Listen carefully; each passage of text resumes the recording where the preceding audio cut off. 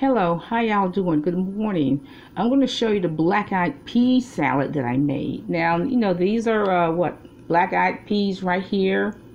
These are these green things or snap peas. Let's see. These are snap peas right here. These are those little cherry tomatoes. And right here is the chopped white onion.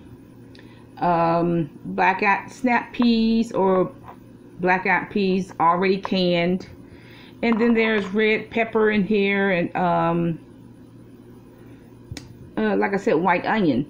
Now this is pretty good. I used regular Italian dressing. I did not make my own dressing. I used regular zesty Italian dressing that you get from Kroger, and it's still pretty good. Now I'm going to admit that this is an acquired taste. This is black-eyed pea salad, but it is an acquired taste. But I tell you one thing that is good is this red smoothie.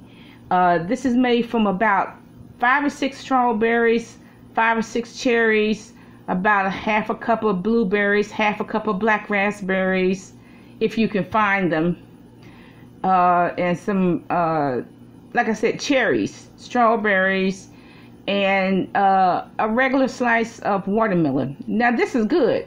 And the liquid I use is natural cranberry juice. I use cranberry pomegranate juice, and it's still delicious, and it's even more tasty on ice. If you put that on ice, you can drink that for breakfast, lunch, or dinner. This is so refreshing. That is good. So here's my black-eyed pea salad. It's pretty good, y'all, but like I said, it's an acquired taste. There's some pretty good recipes on YouTube for black-eyed pea salad. Y'all have a nice day.